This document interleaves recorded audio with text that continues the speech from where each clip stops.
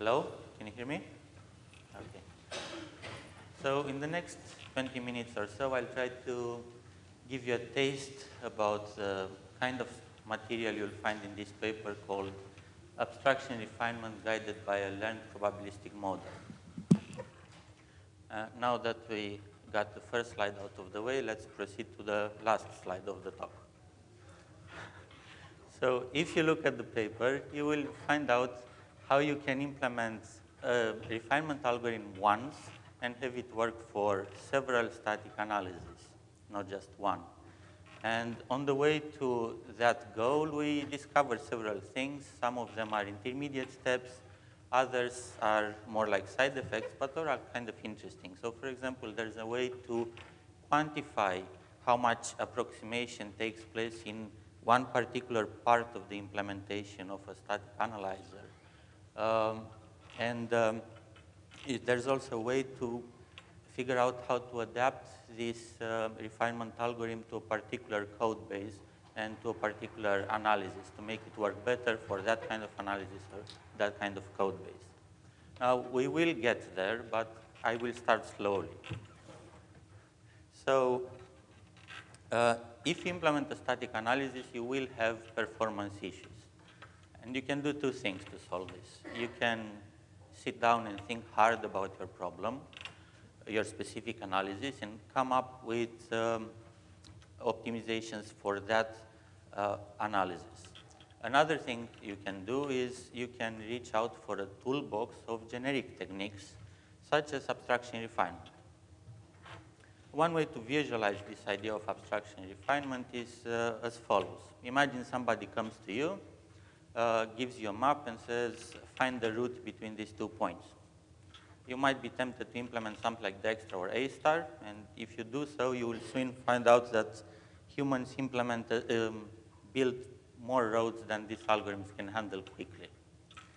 A better approach is to find first a route that uses only main roads, then look at that, and if you see some portion that is particularly sinuous, try to find a shortcut by looking at smaller roads.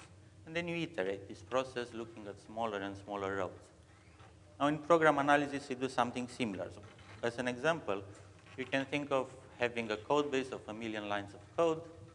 One of these lines is an assertion that says one particular variable is non-null. You want to prove that assertion, and on the first try, you ignore most of those 1 million lines of code. You don't look at almost anything else. And you might still succeed in proving your assertion because, I don't know, maybe just before that there's an assignment that does the trick. But of course, you might fail. If you fail, you have some idea of why you failed and where else in the program you should look at. And then you iterate, looking at more and more of these 1 million lines of code, taking them into consideration. Now, we know that abstraction refinement is useful, but it's not a magic bullet. We know it's useful because it has been applied for many analyses. If you take any of these implementations and you look at the details, you probably need to squint a little bit to see it as an instance of what I just said, but it doesn't take too much effort. But the other way around is much more difficult. So just suppose you work on some static analysis and somehow before this talk you didn't hear about abstraction refinement. If you just heard what I said now, it's probably difficult to go back to your code and implement it. So in other words, there's a non-trivial amount of work involved in applying this high-level idea. And the work that I'm presenting comes from a different mindset where we say, let's try to implement refinement once and for all, static analysis. Now, this is kind of impossible. It's way too ambitious. But we made some significant progress towards that. We don't do it for all static analysis. We'll do it for the static analysis that satisfies some requirements that are fairly weak.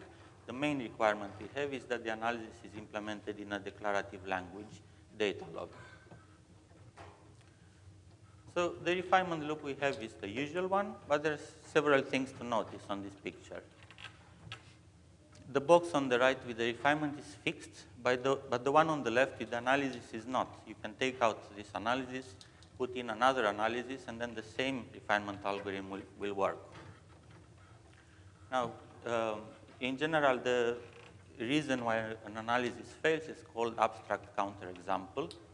And in our case, because we have the requirement that the analysis is implemented in data log, we have a standard format for representing the counterexample, which is a set of data log instance rules, or set of instances of data log rules. So that gives us a standard interface for communicating information from left to right.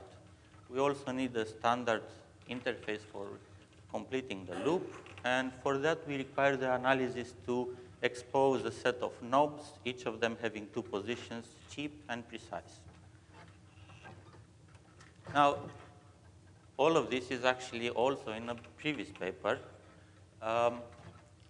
and in this particular paper, what we do is two main things. One is that we propose a different refinement algorithm than we had there. This one is pessimistic, and it works better on the experiments we tried.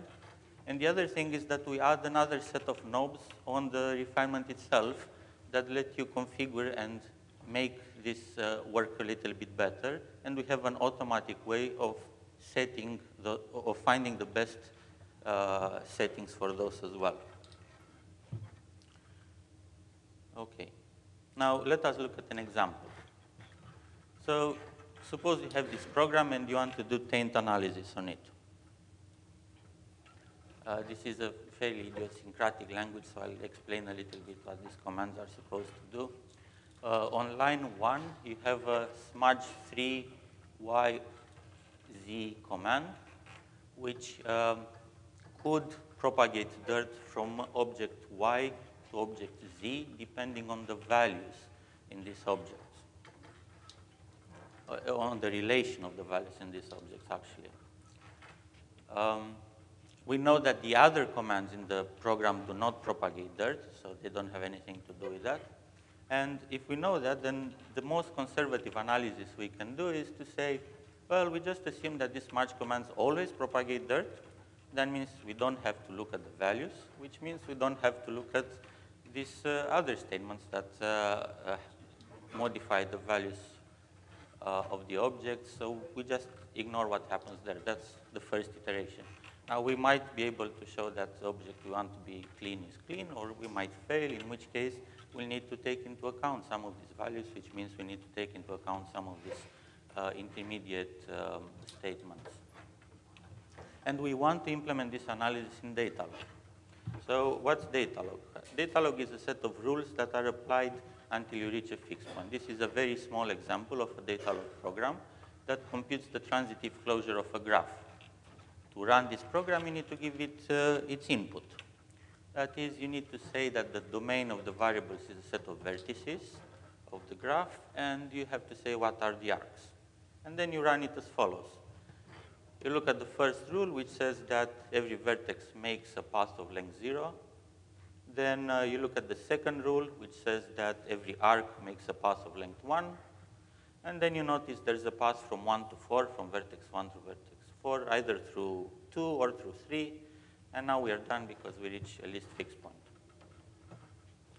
But what we want to analyze is not a graph. We want to analyze a program. So we need a way to encode that in data log. And that's actually very simple. We do just a direct transliteration. Now, in general, in data log, you have a distinction between intentional and extensional relations. Intentional relations are like the arc relations in the previous example, something that is given as an input. And extensional relations are something like the path relation in the example, something that is computed. In our case, we have two kinds of intentional relations. One kind you already saw, it's the kind that encodes the program that we want to analyze. The other one is the ones that are used to set the knobs of the analysis. Because you have these knobs and you can use either more precise or less precise analysis, we say that the analysis is parametric. And finally, the extensional relations, roughly you can think of them as keeping track of the symbolic state that is being computed by this analysis. So we think of, the intention is that we think of this analysis as being some sort of interpreter that either keeps some abstract state or some more concrete state. And let's see how a small part of this the implementation of this interpreter looks like. How do you implement operational semantics of this smudge2 command? So we have a pair of rules, and first of all, we make sure that for each location L, exactly one of cheap of L and precise of L holds. That's how we will set the input. Because of that, we are guaranteed that for one location, at most one of these two rule instances will fire. Both of these rules conclude that object beta is dirty at some location, and they have some common assumptions. They both require that object alpha is known to be dirty, and there's a smudge from alpha to beta. But in the precise variant, you also want to check that the values of the objects have a sum that is even. Now, notice that this analysis is monotonic in the sense of that equation. So, for example, if you look at the previous example that I had, you'll see that this rule instances fire. The first one if you set cheap of 0, the second one if you just set precise of 0. So we increased the relation precise of 0. Nothing happened in this particular place in the relation dirty. But if you look at cheap of 1, if you change it in precise of 1, now the extra conditions don't hold, so now the relation dirty shrinks a little bit in that part. Okay, one way to visualize what's happening in this example is the following. Each column represents an object in the program. The 4 blue dots at the top represent the state of the objects when the program starts. The 4 blue dots that are below them represent the state of the objects after the command at label 0, and so on. The vertical dashed lines represent that in this language you cannot clean objects. Once they are dirty, they remain dirty. And the other lines that are kind of oblique represent the smudge command. So for example, at program point 0, there's a command smudge2 of xy. Now, we saw earlier that this particular command, if you keep track of the values, you'll notice that it still propagates dirt. But if you're in this first iteration where you ignore the values, you don't know that, you'd expect the dirt to propagate in roughly half of cases. And that is what is on the right-hand side. The assertion that we had actually is that we want there to not be a path from the top left to the bottom right. And to figure out if there is a path or not from top left to the bottom right, we need to analyze precisely at least some of these smudge commands. But which of them?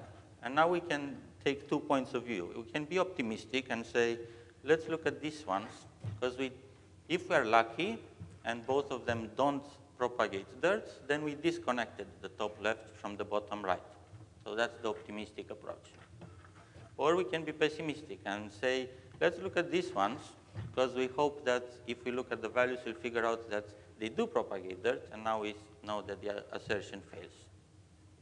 Or we can try to take into account probabilities. So the first one is what we did before, and the second two are described in this paper. How can we take into account probabilities? Well, remember that for each of these smudge commands, if we don't do a lot of work to keep track of the values, the best guess that we have is that for smudge k, it propagates dirt in 1 out of k situations. So we have some uncertainty there, which we model by a random variable. We introduce a random variable for that. It looks like this. So the correspondence that you saw earlier between what happens when you have cheap of 0 and precise of 0, we encode that as the event S0 equals 1. 0 is the location we're referring to, the argument of cheap and precise. What happens in the other place, we interpret as this event, S1 equals 0. where the instance in the cheap analysis disappears and it's not replaced by anything comparable in the precise one. Now, how do we find the expectations of these variables? Well, first of all, what values should they have?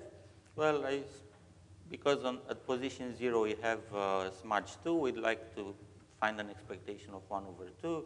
And because at location 1 we have a smudge 3, we'd like a probability of 1 over 3. But how do we infer these things? How do we find them empirically without thinking about it, because we want to program a computer to do it? Well, for our example, it's simple, actually. We can say, let's look at many programs, at many occurrences of the smudge2 command, and just count in how many cases it happens that it does propagate dirt. And then you get an estimate. The problem with this approach is that it does not generalize very well. So I remember that we had the requirement that the analysis is implemented in Datalog, which allows us to say, for instances in the cheap analysis, for each instance in the cheap analysis, we give it a random variable. But to stay general, we don't have many more other requirements. In particular, we don't have this requirement that rules come in pairs.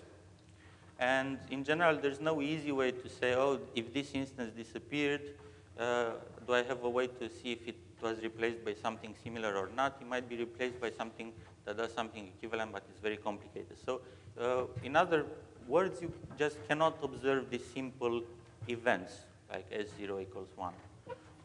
So in machine learning parlance, we say that these random variables are hidden.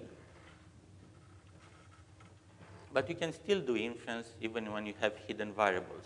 And what we do is we do maximum likelihood estimation with hidden variables using variational inference, and the optimization technique that we found to work well is cyclic coordinate descent. But if you want to see the details of this, you'll have to look at the paper. So now let's step back and look at the big picture. Again, remember we have two sets of knobs.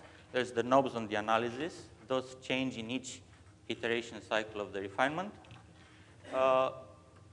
We also have a set of knobs on the refinement. Those are, how do we set those? Well, we do that only once in an offline phase. What we do in this offline phase, we run the analysis many times with many settings of the knobs. We observe what happens. From those observations, we'll build a big formula that gives us the likelihood of that event. We optimize that, and we get back these parameters, the expectations of the variables. And the end result looks something like this.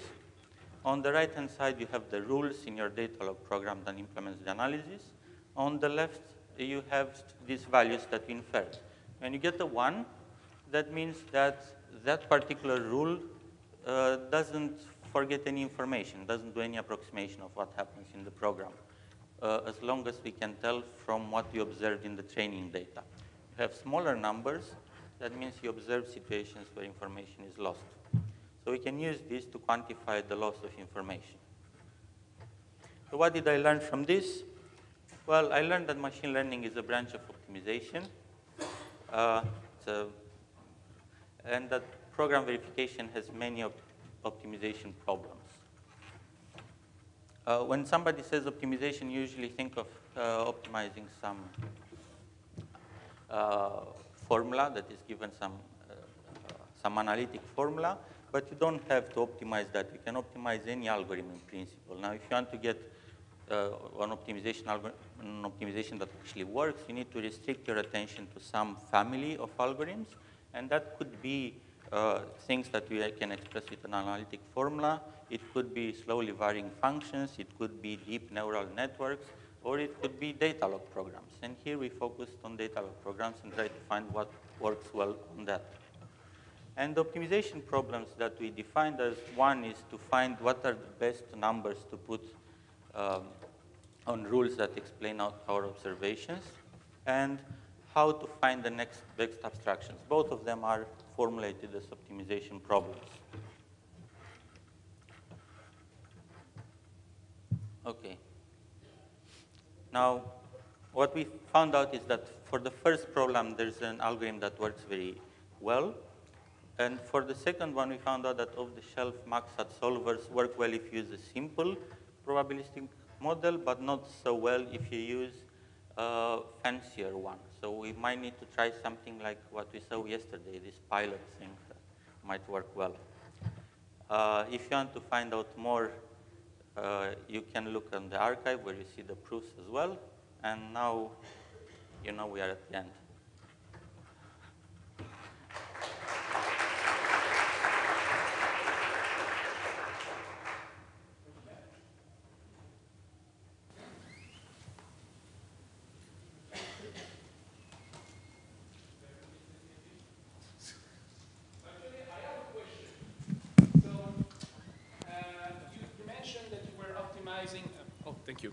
You mentioned that you were optimizing an analysis described as a data log program by turning on and off certain expensive subparts of the analysis. So there are many people here, including myself, who implemented analysis where we would have heuristics to decide whether or not we would be doing something expensive. But, heuristics. Like you apply partitioning, but only if you detect that the program contains certain constructs that indicate that you need to partition. And if I was tempted to use machine learning for this application, of course, my analysis is not in data log. What are the things that are specific to data log in what you do, and what are the things that are not important? What are the requirements on the analysis?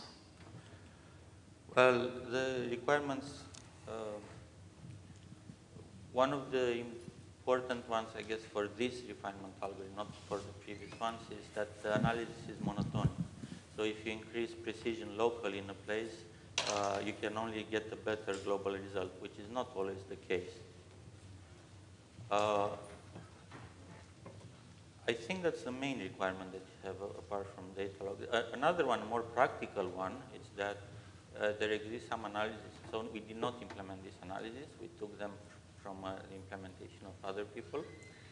And the reason for that is that I think it's not quite so easy how to figure out to implement the analysis in data log in the first place such that is efficient in practice. So it takes because the language is so restricted, it takes a little bit of effort to figure out how to do it properly. So just the restriction to data log is a bit...